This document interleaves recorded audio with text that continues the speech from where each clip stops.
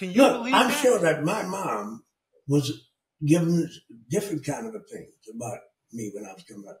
And had it happened, I simply wouldn't be here, Sean. That's all. Okay.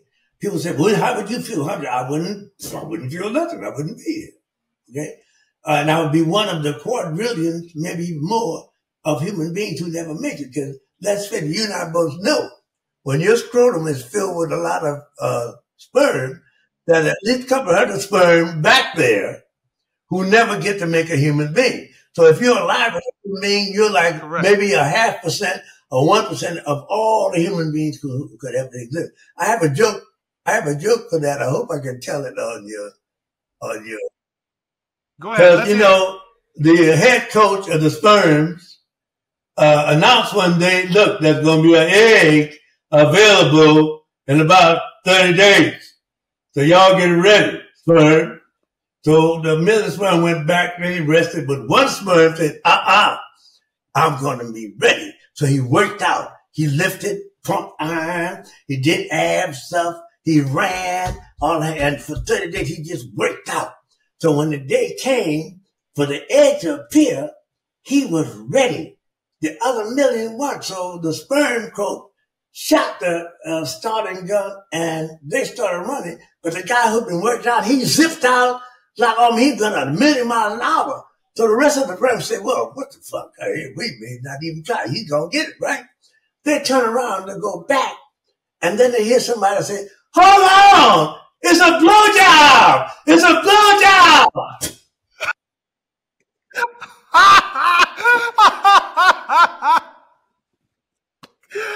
I didn't see the end to that joke coming. Excuse me, I know I'm being nasty. No, I love it, man. I love it. That's hilarious. Oh, you know what I didn't know? I didn't realize you didn't start off as a comedian. I'm not a comedian. I know people have that impression, but if you talk to my ex-wife, she will tell you, what she used to tell me anyway. She would say, Negro, you ain't funny. Well, she wouldn't she used the other N word, right? I am a guy who was in a funny show, many years ago called Saturday Night Live. And I have been suffering ever since, Sean.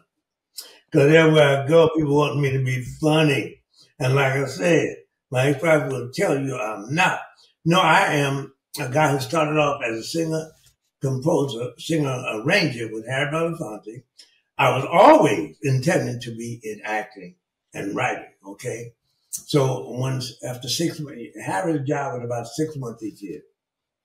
The other 6 months, I would do an off-Broadway show, and a couple times I wrote 2 plays, both of which were produced in New York. But by the time Saturday Night Live discovered me, I'd been in the business 17 years, and I had at least 20, 25 plays on and off Broadway, one of which was Ain't Supposed to Die Natural Death, Melvin Pughl's play. So by the time Saturday Night Live, discovered me and made people think I was a comedian. Matter of fact, I was hired as a writer on SNL, not as a comedian, hired as a writer. Because Lorne Michaels had read one of the plays I wrote and saw something funny in it. But by the time I got to Saturday Night Live, I had already done acting, drama, I had written 2 plays. I had, with Harry Belafonte, I have at least 4 or 5 things I arranged and composed.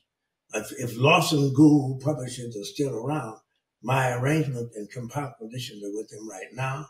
So by the time I sat down live, and I had also taught public school on the Lower East Side. I had about a year of teaching, and it was in the ghetto.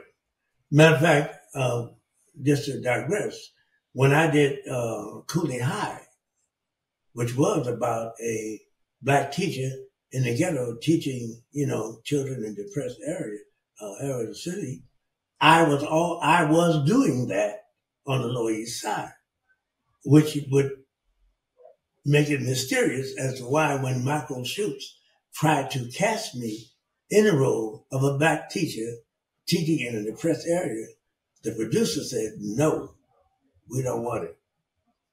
Yeah. Did they know your background?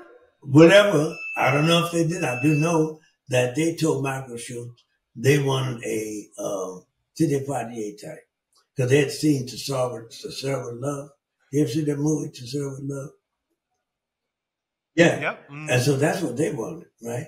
And Michael had to take me into the lady's office and convince her to let me play the role, which, as I look back, is one of the best things I ever did. What's up, guys? Thanks for sticking with me to the end of the video. Truly appreciate you. If you like anything you heard here today, go ahead and hit that subscribe button. And if you know anybody that can benefit from this message, feel free to share. Peace and love. Make every move a power move, and I'll catch you all on the next video.